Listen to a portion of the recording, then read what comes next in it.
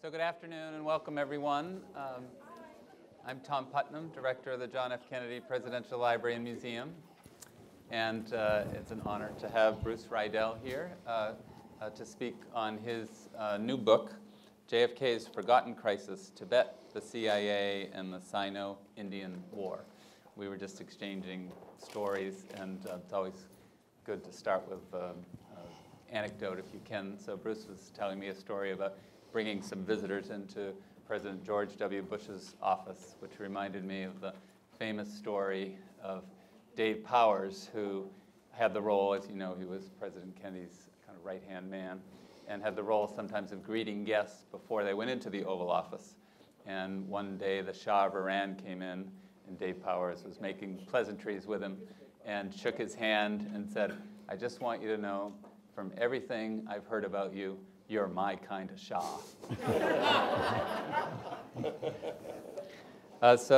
Bruce Riedel is a senior fellow and director of the Brookings Intelligence Project.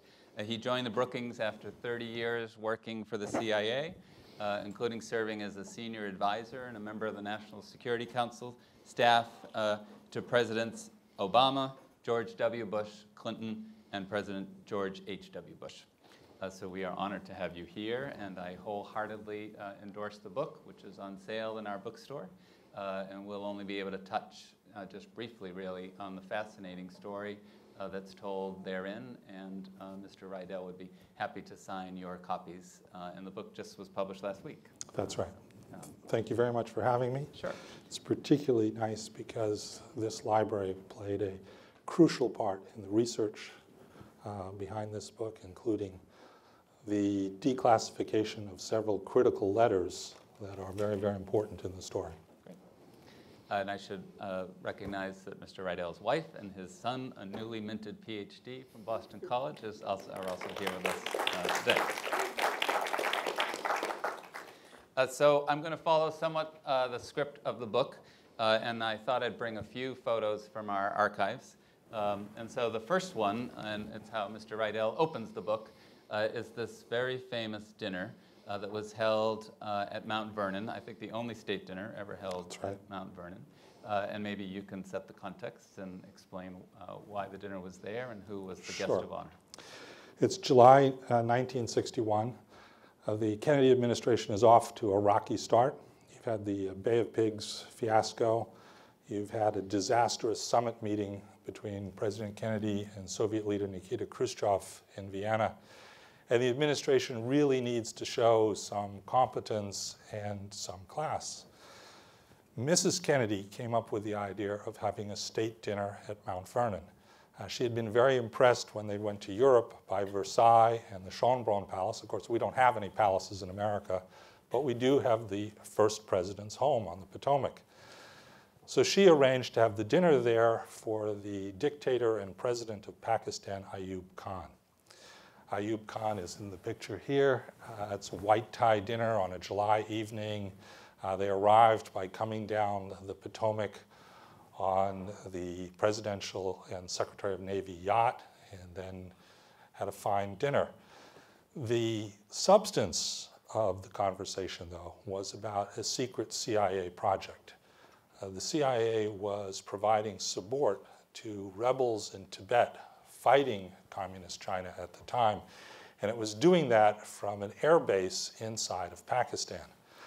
Well, President Ayub Khan had been very irritated that President Kennedy had increased economic aid to India significantly in his first 6 months, and he cut off this secret program.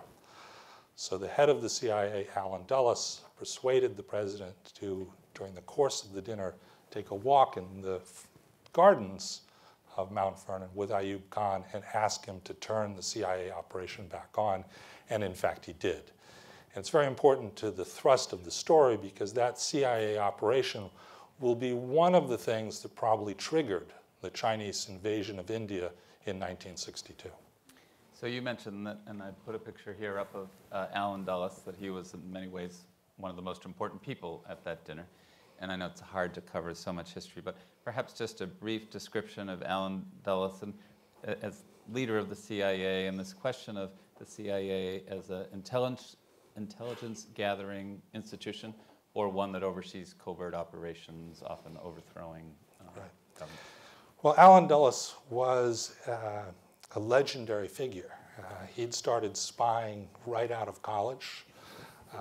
He was a major spy for the United States during the Second World War, actually quite good at it. And he early on joined the CIA. But what he liked to do was covert action. He didn't want to do the kind of dull business of analysis and fact-finding. He left that to others. What he was really interested in was getting things done. An interesting example of that is Mrs. Kennedy, Jackie, a few years before they became president, had given Allen Dulles a copy of Ian Fleming's James Bond novel, From Russia with Love. And he loved it, as the president did. They all wanted a CIA that could do that 007 kind of stuff. Of course, a lot of those 007 kind of things turn out to be disastrous, and the Bay of Pigs being a very good example of that. Put the president on the back foot in the first 2 months of his administration. And his brother was John Foster Dulles, Secretary of State under, and I don't know who you probably know, but there was a funny quip that someone referred to them as Dull, Duller, and Dulles. Yes, that's right. John Foster Dulles was a very strict man, had very fundamentalist views about life.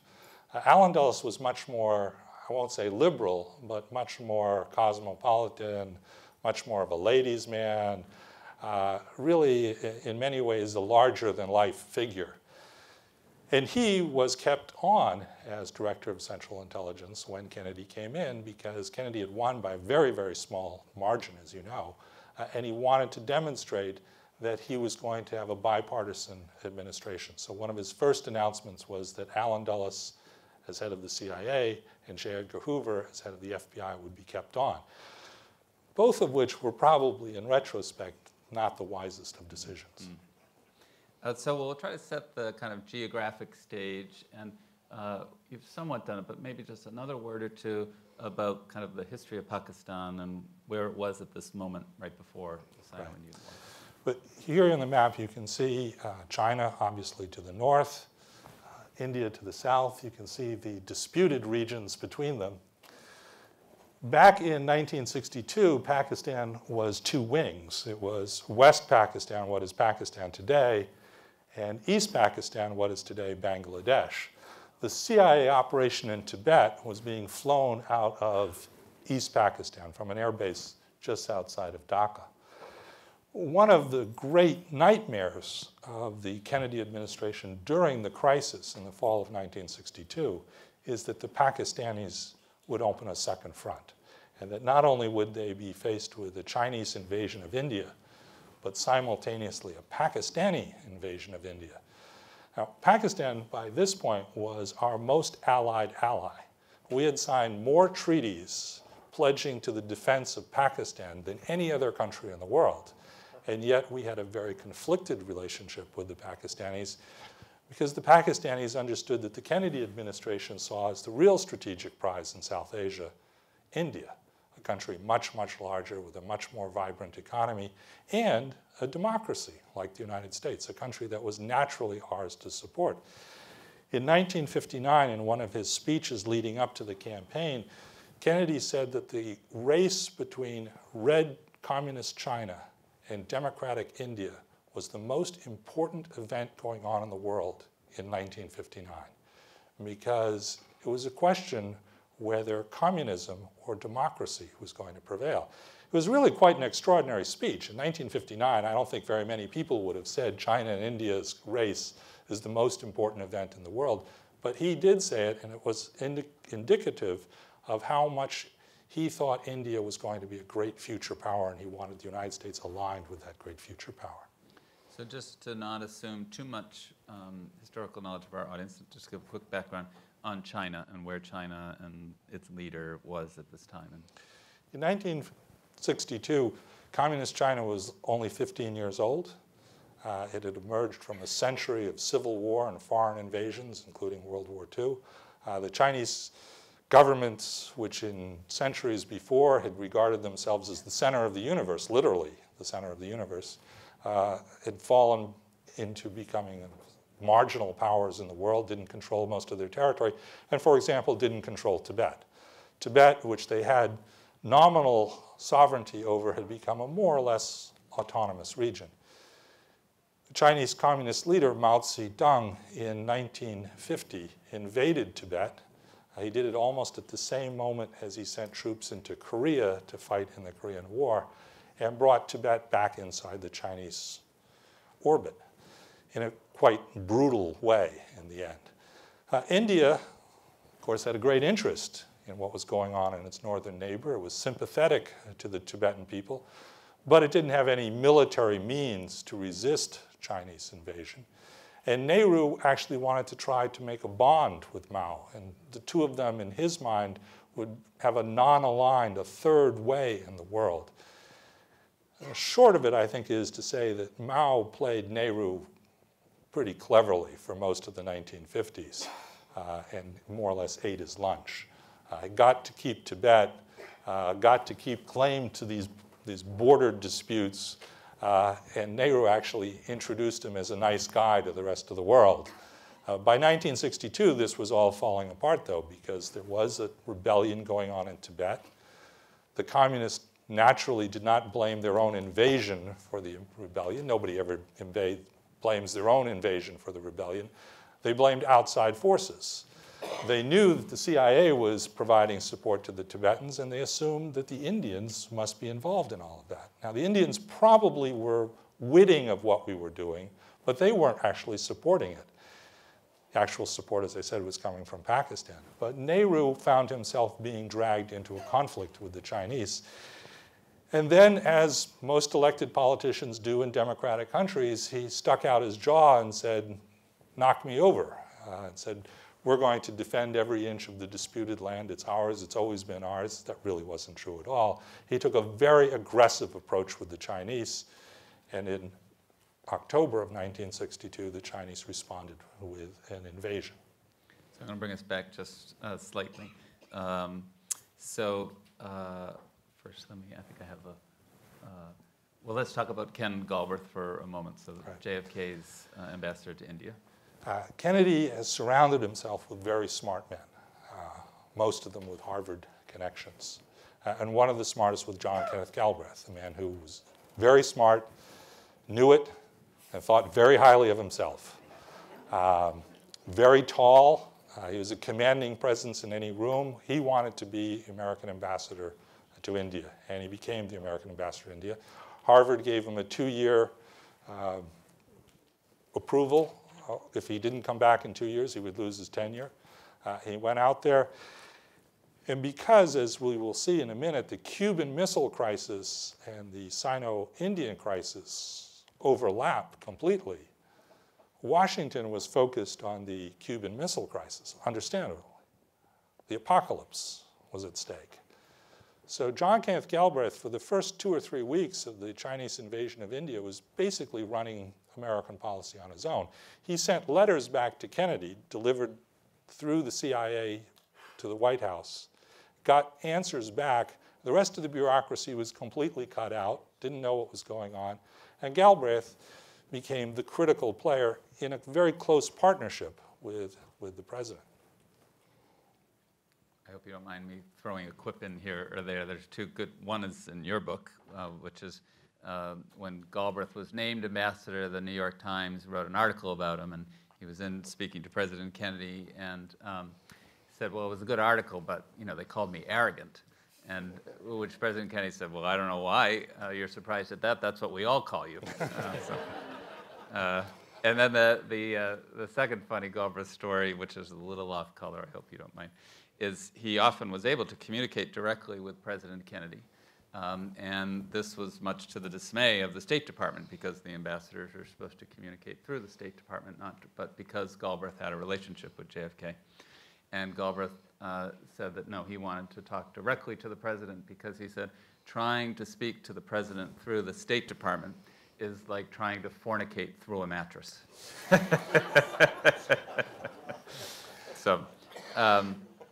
But let's just again go back.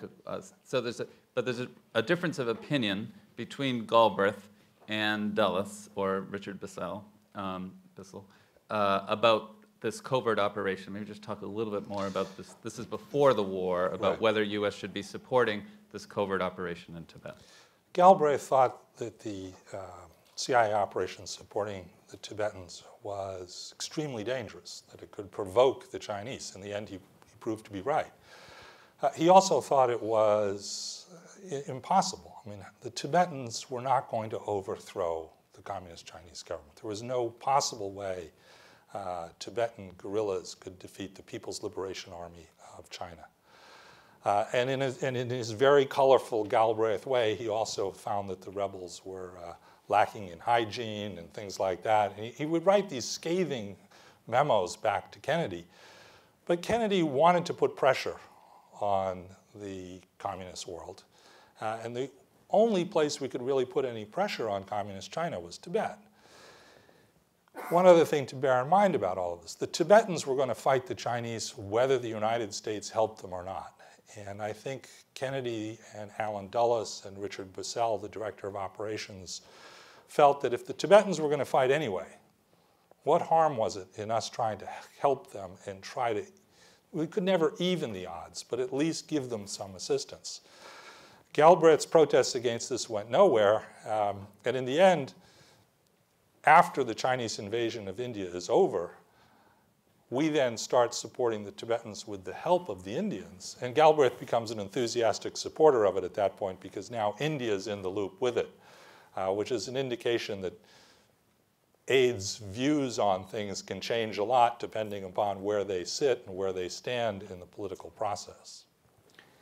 So I just have a couple other photos of the players at the time. So here's the Dalai Lama, who you've somewhat described, was in Tibet, then led Tibet, then went back into Tibet, and then decided to leave again. Right.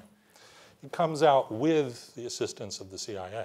It was a significant coup for Allen Dulles. He was able to tell then President Eisenhower, we got the Dalai Lama out of communist China.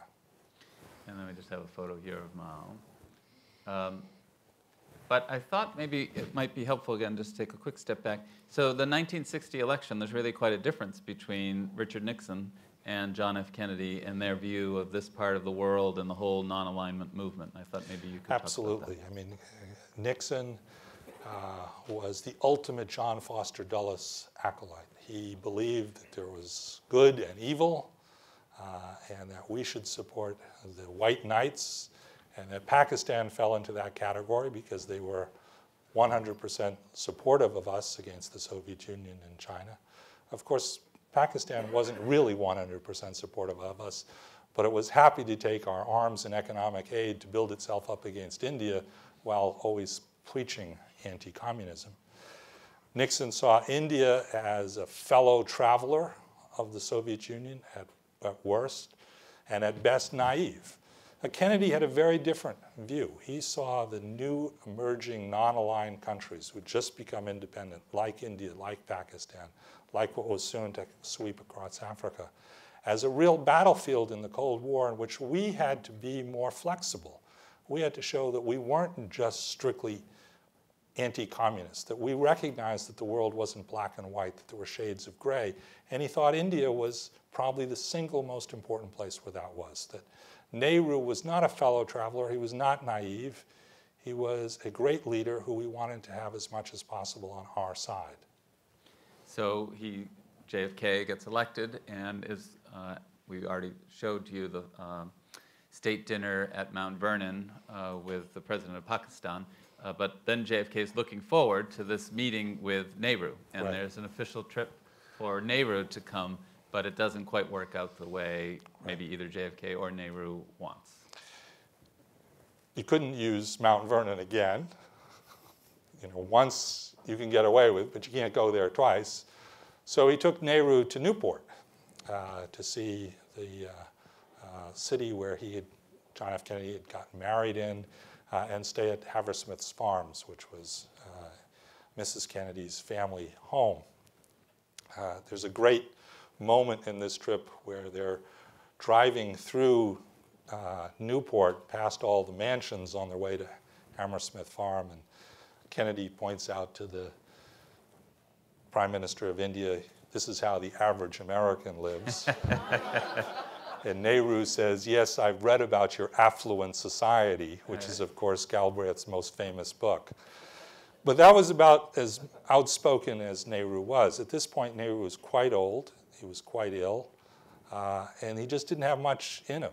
And for most of the trip, he responded in monosyllabic. He didn't engage.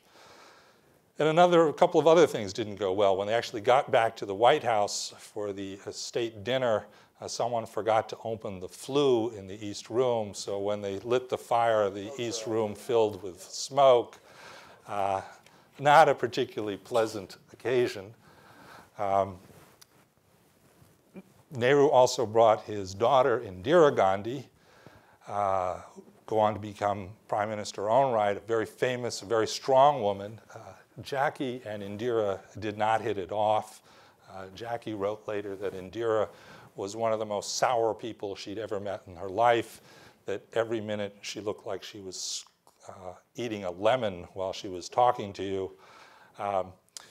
But Nehru and Jackie hit it off big time. And I think it's safe to say that Nehru had a crush on the First Lady. I think we have a picture of them. This is actually in Newport. Right. This is on the presidential yacht sailing in Newport Harbor with Galbraith and Kennedy and Nehru.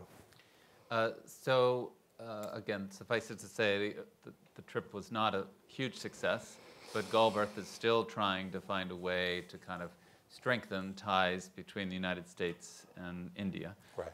And they come up with this notion of having Jacqueline Kennedy take her first solo trip. And maybe you could talk about what went into the thinking about that trip and what were the hopes were.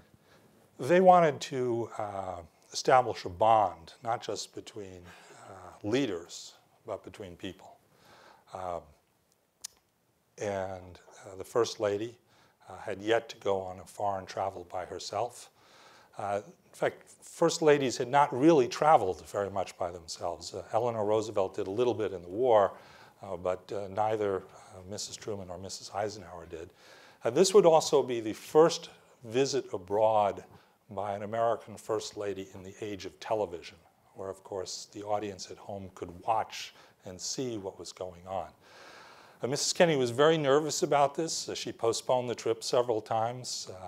She said, "How can I possibly go alone?" Of course, she wasn't going alone. Her sister was going with her. There was a Secret Service. There were 500 journalists or so. She pulled it off magnificently. Her charm, her wit, her class made her instantly a huge success. First in India, where she spent, I think, 9 days, and then in Pakistan, where she spent an additional 4. The crowds came out for Mrs. Kennedy in 1962, in the spring of 1962, a lot like the crowds came out for the Beatles later on in the 1960s. She was immensely popular. And it did a lot for the Kennedy administration, not only in South Asia, but worldwide, by showing we really had something to contribute, and that the First Lady had something to contribute, and that the United States was not this kind of dull, Eisenhower Dulles Cold War country. It was really a smashing, new, exciting country with a very exciting and very young. She's only 32 years old when she goes to India in 1962. So, a quick brief aside, but we had a showing of a new PBS documentary on Walt Disney, and in my introduction I mentioned that when Nehru came to the United States, he wanted to go, or he went to Disneyland or Disney World, whichever one's in California, and I joked that when Jacqueline Kennedy went to India, she visited the Taj Mahal. When Nehru came here, he went to the Magic Kingdom. But we have a few photos, just because they're so stunning, of Mrs. Kennedy, and there's John Kenneth Galbraith in the back, who was a wonderful host. I think he, and talking about, you talked about the flu. There's a funny story about when she arrives, they can't meet her in the car that they want to meet her in because his youngest son, the ambassador's youngest son, had locked the keys of the car of the ambassador's limousine inside the car. So instead of going in the stretch limo, they ended up going in a kind of beaten up old Indian car. But they got over that. Again, she gets along famously with Nehru, and here she is, and this is her sister behind her.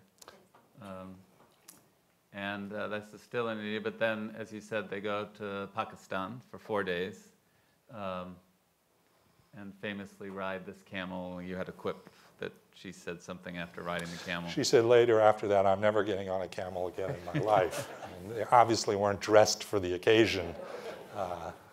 And then Ayub Khan surprises her with this gift. Right. To pay her back, in essence, for the Mount Vernon event, Ayub Khan gave her a horse. I think it was a 10-year-old gelding named Zadar. And there you can see Zadar. And by every account, including her own, Mrs. Kennedy immediately fell in love with this horse. She was a horse person to start with, and this horse just became, for her, the best she'd ever had. She writes that night back to President Kennedy saying, "You're President of the United States. I'm sure you can find some way that this horse can be flown back to the United States without having to go through customs and all those kind of changes and inspections and everything like that." And of course, as the president, he then had no choice but to find a way to get Zadar back to the United States as quickly as possible. And Zadar will then spend years on the Kennedy's homes. This is actually in Pakistan. She rides him in Pakistan. And a similar story, her Secret Service agent Clint Hill was here, and he said that was the biggest challenge of this trip is what do you do with a horse? Right. Gives one to you, and he was part of. And then actually this is her riding Zadar back in their home in Middleburg, Virginia. And a sad coda, the Zadar was in the funeral procession, not Blackjack, the more famous horse, but Zadar was also. Right. Zadar will be the horse that's riderless behind the caisson at the end of when the president is assassinated. Okay, so now, again, that was the spring of 1962. And then it's in the summer that things begin to heat up. And maybe you can talk about kind of Nehru's maybe mistake, but this forward policy and what that was. Nehru realized belatedly by the summer of 1962 that Mao Zedong was not his friend. He also increasingly realized that something was going on between Ayub Khan and Mao Zedong, that a new axis was being formed.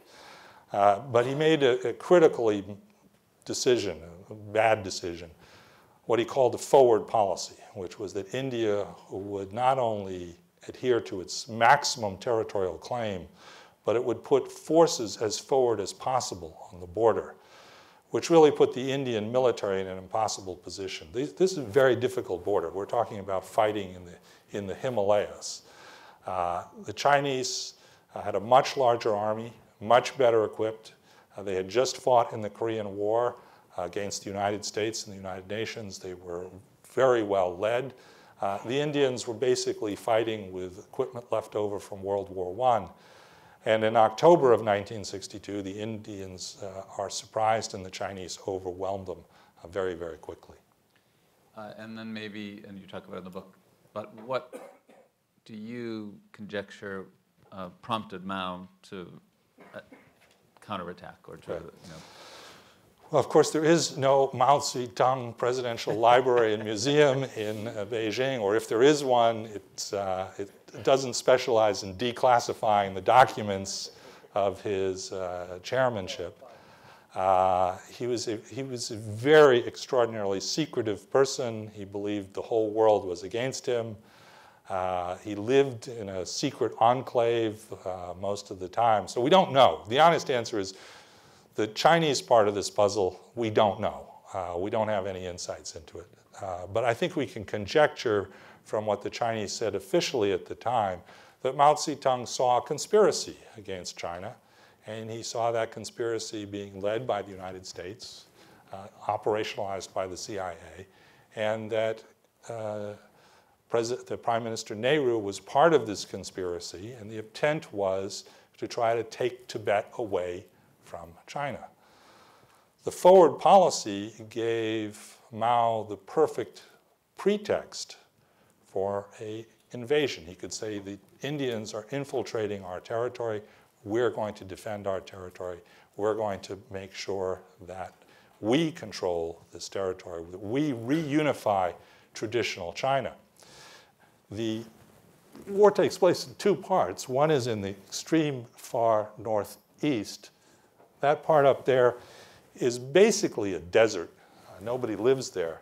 But there's a major highway that links Xinjiang province to Tibet that runs through there that the Chinese very much wanted to control. And then the second part is over here in the northeast, which is very heavily forested. This is, of course, famous for tea plantations and things like that.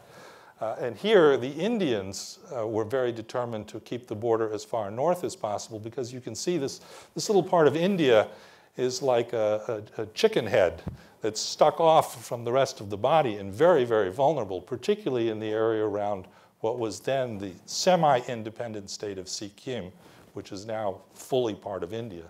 But you could cross there and basically cut off this whole eastern part of India.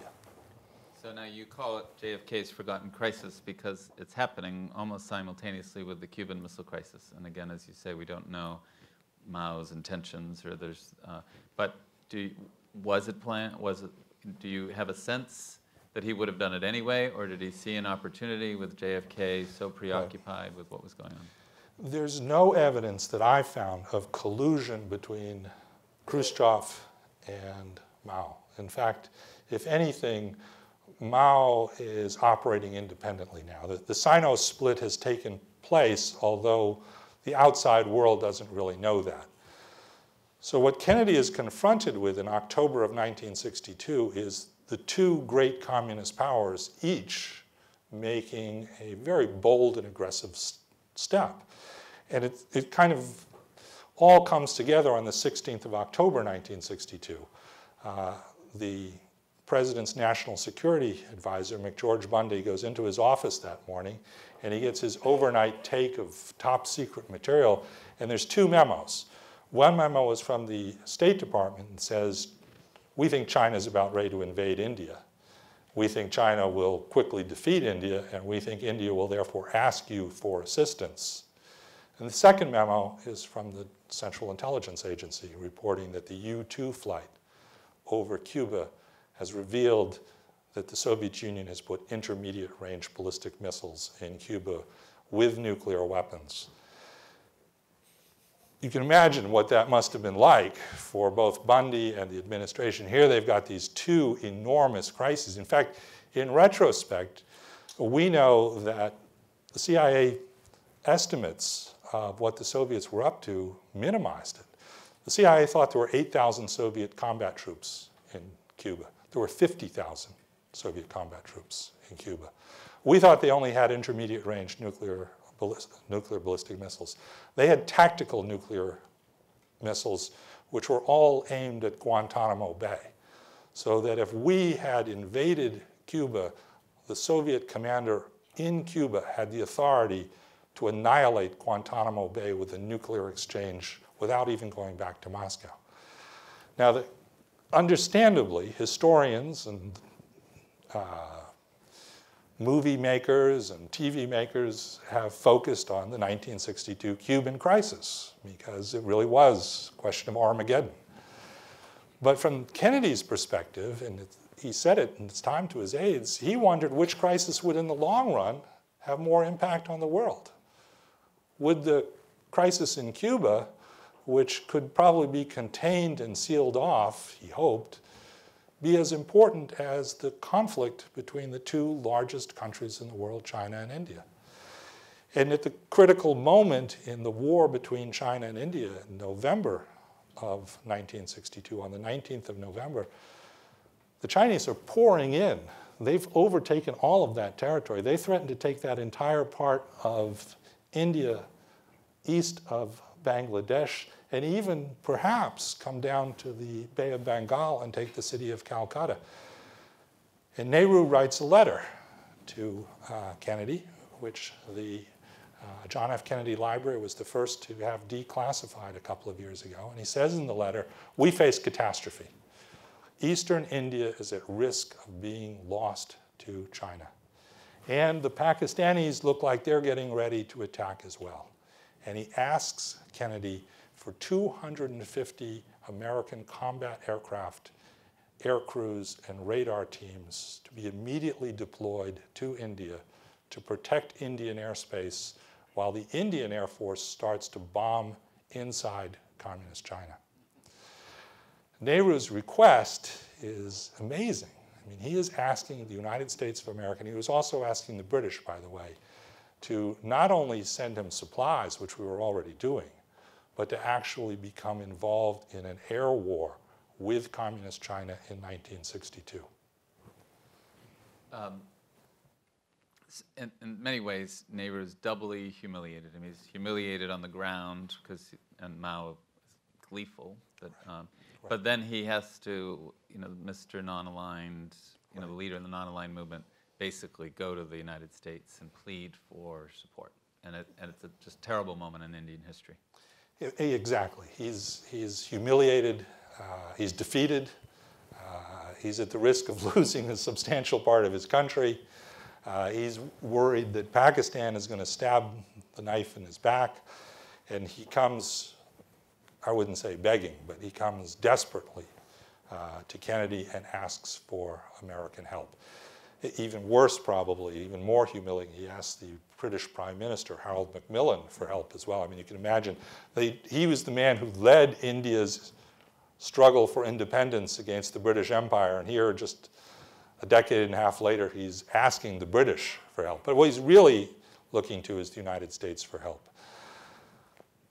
Kennedy immediately, at the advisement of John Kenneth Galbraith's, orders an American aircraft carrier battle group to sail into the Bay of Bengal as a sign of American support for India. He triples the size of the airflow. At this point in the war, the United States Air Force is flying hundreds of tons of equipment into India in order to support the Indian Army. He triples that overnight. And he decides, in response to these letters, to send Averell Harriman, one of the icons of American diplomatic history. This is the man who FDR sent to London in 1940 during the Battle of Britain and to Moscow in 1941 during the German invasion. You cannot be bigger than Averell Harriman in American diplomacy in 1962. And he immediately dispatches him on the night of 19 November from Andrews Air Force Base in an airplane to go to India in order to assess and find out what the Indians need. At that point, that critical moment, Mao stops on the 21st of November. Unilateral ceasefire. Now, at the time, of course, nobody knew whether this unilateral ceasefire was going to last a night, a fortnight, or, as it has turned out, for the next 52 years. At the time, that was unclear. Harriman's mission, even when the Chinese announced they were halting, was to find out what the United States would need to do to help India if the Chinese resumed their operations. You get one of the great what-ifs of history. What if the Chinese hadn't stopped? Or what if they'd stopped for a couple of days and then resumed their advance? What would Kennedy have done? Of course, we don't know the answer to that question. What we do know is that the year later, in 1963, on the advice of Harriman and Galbraith, the United States carried out, with the assistance of the British Royal Air Force, the Royal Canadian Air Force, and the Royal Australian Air Force, an air exercise in India, which was exactly what Nehru had requested in that letter in 19 November. In other words, Kennedy decided to at least practice coming to the defense of India in the event of a future Chinese invasion. Now, I draw the conclusion from that if China had not stopped on the 21st of November, the United States probably would have entered this war, and subsequent history of the world would have been dramatically different than what it was.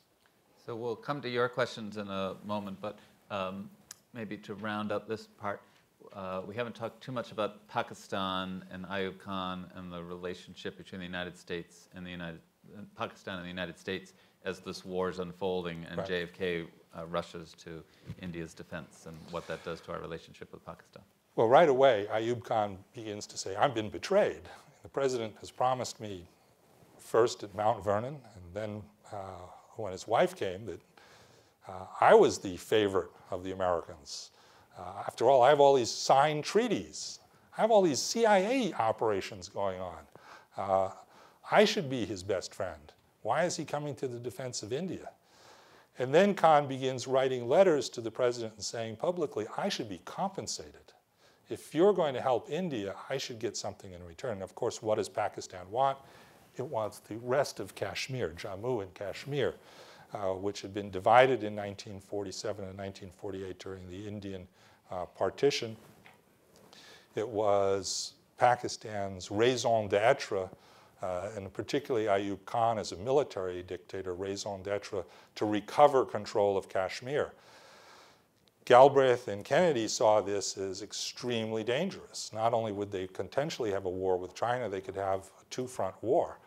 So Kennedy now writes to Ayub Khan and says, no, all of our treaty obligations are with you in the event of war with communism, not war with India. And if you invade India at this moment, we will see that as a hostile act. And it's through this pressure that I think Pakistan is kept neutral at this very critical moment. And you do come to a fairly strong conclusion that, again, we can't know 100% because of Mao's secretive nature, but that it really was President Kennedy's response that likely, in your estimation, is what caused Mao to call for the ceasefire and almost withdraw his troops. And in some ways, that mimics JFK's kind of strong response in the Cuban Missile Crisis that has Khrushchev pull back. But if you want to comment on your I think that's right. I think the Chinese saw that the United States was coming to the defense of India. In practical terms, United States Air Force jets were landing in Calcutta, offloading equipment, putting it on C-130s, which were flying it to the front line. He probably didn't know about the letter from Nehru, but he could see where this was going. The United States was saying publicly things like, we regard this as a significant act of aggression as the North Korean invasion of South Korea in 1950, which of course led to the Korean War. So I think that firmness very much sent the message to the Chinese, stop while you're ahead. And that's what essentially they did. They stopped while they were ahead. They kept the part of territory in the far northwest, and they retreated from most of the territory in the northeast. Now, of course, the conflict didn't end then. And in fact, this is the longest border dispute in the world. China and India dispute a longer period, a longer physical border than any two other countries in the world dispute. They've held dozens of meetings since 1962 to try to find an agreement, but there is no agreement. This is still a disputed border. And from time to time, there are incidents, usually nonviolent, but not always. And of course, Pakistan has moved from being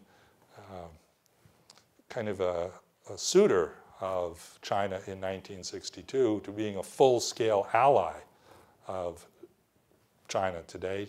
China and Pakistan just agreed on a $46 billion aid agreement for China to build infrastructure in Pakistan. So in I think a very important way, the contours of modern Asian geopolitics were set back in 1962. And in an oversimplified way, it's a China-Pakistan axis and a United States-India axis. Now, between 62 and 2015, we've had a lot of fluctuations, but we've essentially ended up in that place. And one last thing to say about its contemporary relevance, this war started an arms race between China and India. which quickly in 1964 became a nuclear arms race when China tested its first nuclear weapons, and then became a three-way nuclear arms race when Pakistan tested nuclear weapons. And this is the fastest growing arms race in the world today. And if you want to understand its origins, it's really back in 1962. And I think if you look at this crisis, and if you're like me, you admire John F. Kennedy's handling of the Cuban Missile Crisis, which I think was his finest hour. And faced with awesome decisions about the survival, not just of the United States, but probably of the human race, he very calmly, very deliberately found a way to end the conflict without war. He was at the same time multitasking on a global level. He was dealing with one crisis in the Caribbean and another in the Himalayas. And when you realize that, this was his finest hour, as I don't think anyone has ever portrayed it as comprehensively before. It was really a tour de force of presidential leadership. So before we go to your questions, please join me in thanking Bruce Riedel for this testimony.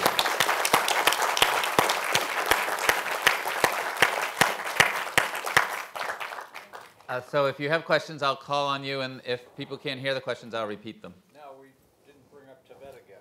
What happened to Tibet at the end of this crisis? So again, let me just say the question is, what happened to Tibet at the end of the crisis? At the end of the crisis, Harriman sets up a bunch of subcommittees. One deals with the question of military aid to India. Another deals with the question of Pakistan. A third deals with the covert operation. And now Pakistan fades out of the CIA program, and India comes into it much more robustly. And the Indians start supporting the Tibetan resistance, but with a lot of care.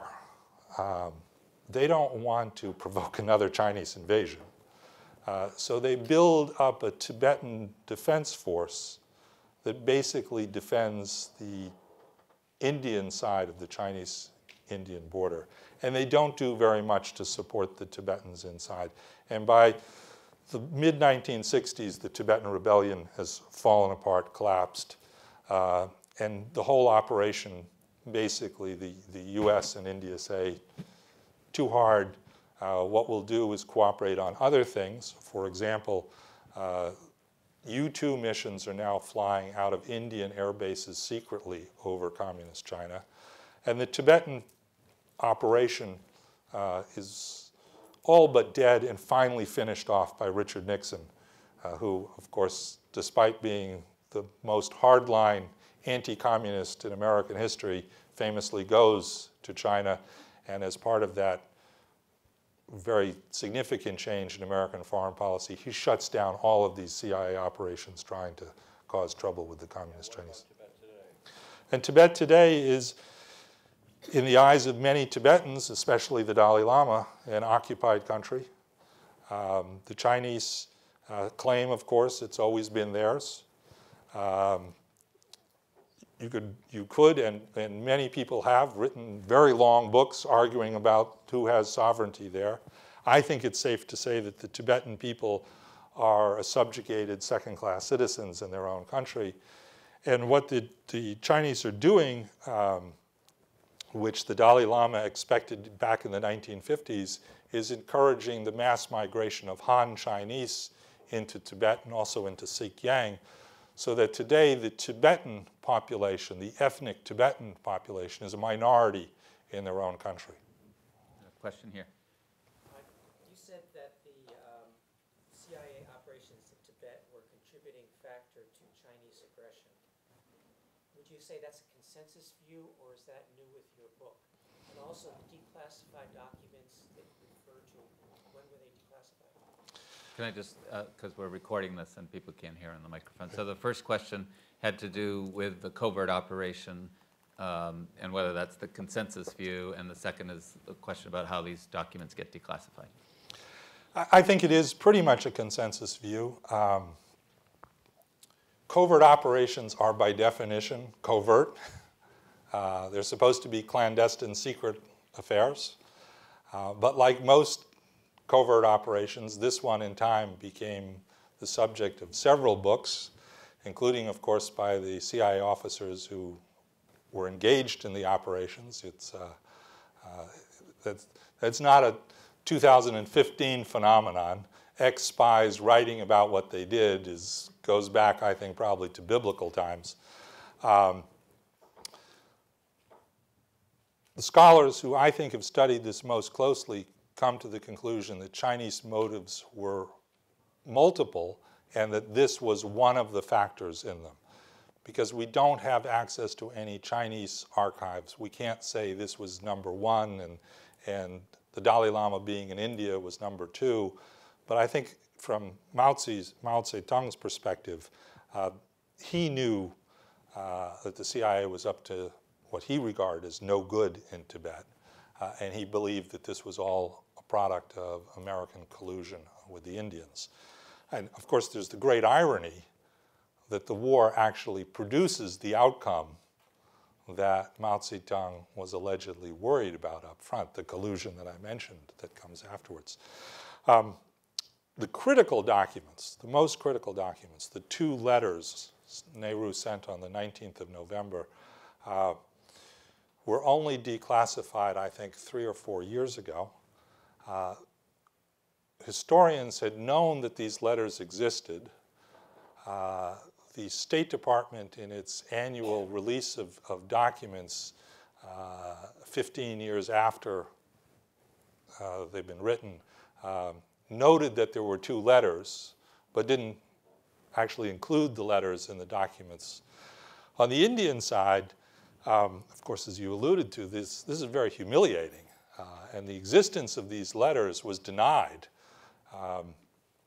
Nehru's immediate successor, when asked about this, said, "We've thoroughly checked the Indian archives.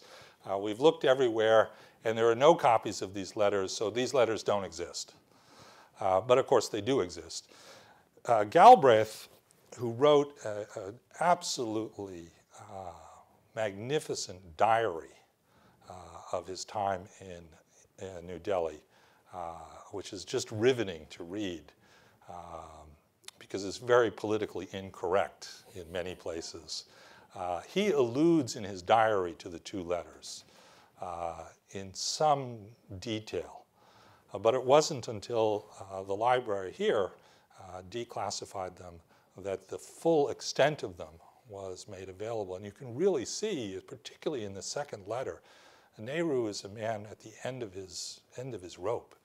He thinks his country is going under, and if he doesn't get American support and get it immediately, and that means American airplanes, American crews being willing to fight Chinese communists in the air, his country is going under.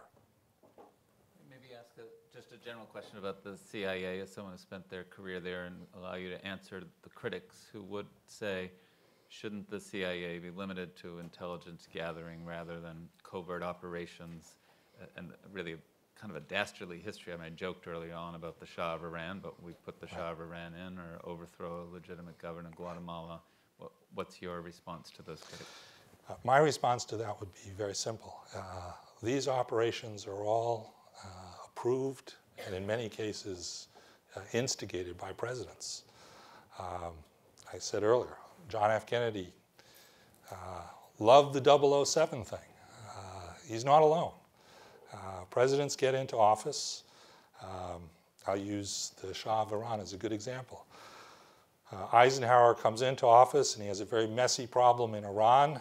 The Iranian nationalist government led by Mohammad Mossadegh is trying to regain control of Iran's natural resources and actually get money out of the sale of oil from Iran. Very revolutionary idea. It was a revolutionary idea at the time. This was seen in the Cold War paradigm as flirting with the Soviet Union, flirting with fighting the global oil companies. Eisenhower turned to the CIA and said, "What can you do about it?" And Allen Dulles came up with a plot to overthrow Mossadegh and restore the Shah. Eisenhower, after the fact, when Allen Dulles had pulled it off, was astounded. He said, "This is amazing. You know, I fought Nazi Germany at D-Day, and we lost thousands of Americans. You restored the Shah of Iran without a single American being killed, not even one being wounded, and at the cost of $500,000. There's a natural propensity then for presidents to say, hey, give me the quick, fast, cost-free CIA operation that gets me out of Dodge tonight versus the really hard, let's change our policy or let's invade or something like that. Now, that's not to say that the CIA isn't capable of coming up with Looney Tune operations. When you create an environment in which the White House is saying, solve the world's problems for us with some clandestine operation, you're going to come up with people who say, well, let's put poison in Castro's beard, or let's see if we can arm the Tibetan rebels to defeat the communist Chinese. And that's where presidents become very important. And presidential leadership, not only in terms of saying yes or no to an operation, but also in picking the right guy to be the director of Central Intelligence. I think Kennedy's big mistake, I alluded to at the beginning, was letting Allen Dulles stay on. Allen Dulles and his director of operations, Richard Brissell, had spent 8 years being cowboys in the Eisenhower administration, and they thought they could, continue being cowboys. He needed someone who was a little bit more restrained. Ironically, he picked another Republican, John McCone, who was a very hardline Cold Warrior, but much, much more skeptical about covert operations. And he replaced Bissell with Richard Helms, a career CIA officer who believed that covert operations by definition were stupid because they never stayed covert. They always became public. And as Richard Helms told me at one point in his life, he said, they always become public at exactly the most awkward moment for you. So I promise I'll go to your question, but let me push just once more on this question. Time is short now. Okay, well, let me just, so say the action in Guatemala. So if, using your reasoning, just because we can do it, and we did that one very effectively, one could argue that Guatemala still suffers, from not having a democracy because we overthrow a legitimate government because we were able to do so. And the results of our overthrowing a nationalist, semi-democratic government in Iran in 1953 haunt us to today. Yeah. Yes, sir. During the Korean War, you mentioned the Korean War, and then you also mentioned the Dulles Boys. I was in the service during the onset of the Korean War, and we were briefed at the beginning, and about how the Dulles Boys had indirect or direct action that they took unilaterally to sort of provoke the Korean War. Something about the boundary in North and South Korea. Could you shed any light on that, sir? Sure. The argument is usually about the Truman administration, which was still in office in 1950. Then Truman's Secretary of State, I think 2 months before the Korean War, drew a defensive line in the Pacific. And he said the United States will defend Japan, the Philippines, Australia, etc. He left out South Korea, and probably deliberately, because to be fair, at that point, the United States hadn't made a decision it was going to come to South Korea's defense. But I think a lot of historians, and I would agree with this, believe that that error sent a signal to Stalin, Mao, and the North Korean dictator that invading South Korea would be cheap and easy. And they did. And then the United States... The parallel was drawn in 1945 when the Japanese surrendered, and you had to decide what part of Korea would the Americans occupy and what part would the Russians. The parallel was drawn by American and Russian negotiators. Yeah, but wasn't there a Dulles boy involved with it? Yes, John Foster Dulles was very much involved in the post-war 1945 diplomacy. He was kind of a rising star. Parallel, sir. I honestly don't know whether he drew the parallel or not. I'm pretty sure that he was directly involved in it at the time. We had a question here. Thank you very much. Sure thing. I had a few questions about the timeline of the November 19th letter. from India for help, and the arrival of the Naval Task Force in the Bay of Bengal, and the Air Force operations, test operations, training, versus the time that Mao decided to stop his invasion. Who coordinated that, and did the invasion stop before the arrival of the task force and the Air Force? Right. The airlift of supplies by the United States starts in late October. That's underway as the Chinese are advancing and intensifies as time goes on. On 19 November, Nehru writes this letter asking for American combat aircraft to come. Kennedy immediately dispatches an aircraft carrier battle group.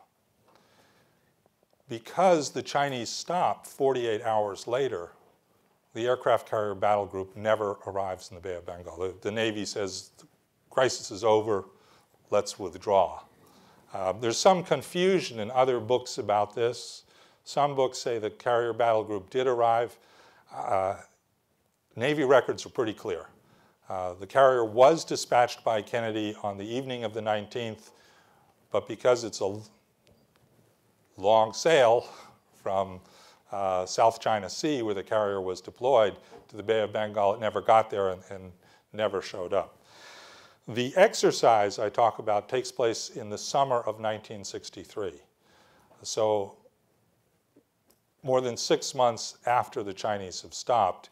And it's an air exercise. It's what the US military and other militaries do routinely in a lot of places around the world. But what was unusual about this is we'd never exercised in India before. And we'd never exercised in India in this manner, which was basically what Nehru had been asking for in that letter on the 19th of November. So 8 months after the letter, we actually carry out an exercise which is in response to the spirit of that letter, but in a different atmosphere when the war is not going on. And the other thing that's, I think, quite interesting is we don't do it alone.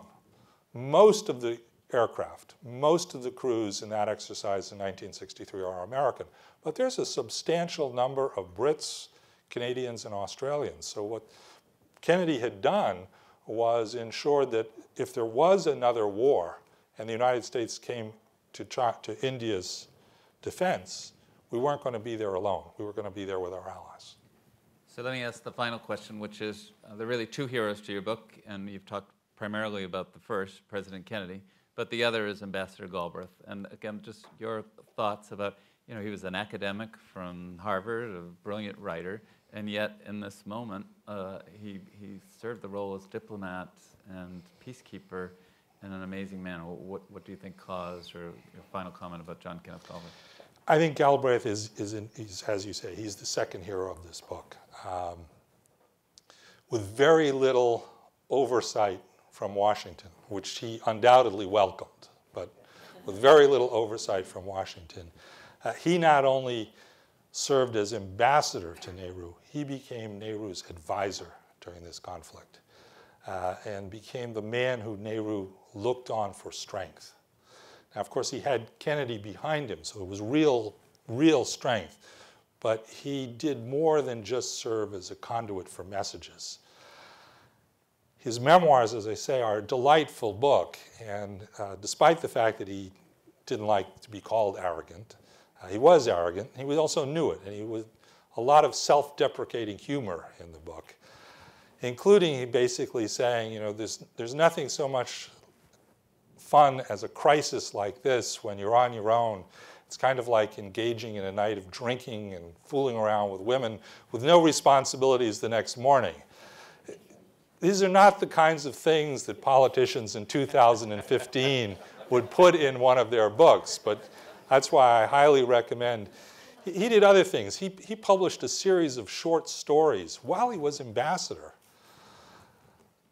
using a pseudonym, which ridiculed the State, I don't mean ridiculed, devastated the State Department and its kind of mindless bureaucracy, and he got away with it because he was the president's friend and after 2 years, he was going back to Harvard, and that's what he ended up doing.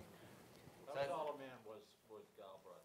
I think he was 6'5". 6'8". Okay. So the book is on sale, and we'll just do the book signing here. So if you want to go into the bookstore and then bring your books back here, Mr. Riedel would be happy to sign them. So we thank you again. Thank you very much. Thank you. That's great. Thank you. My pleasure.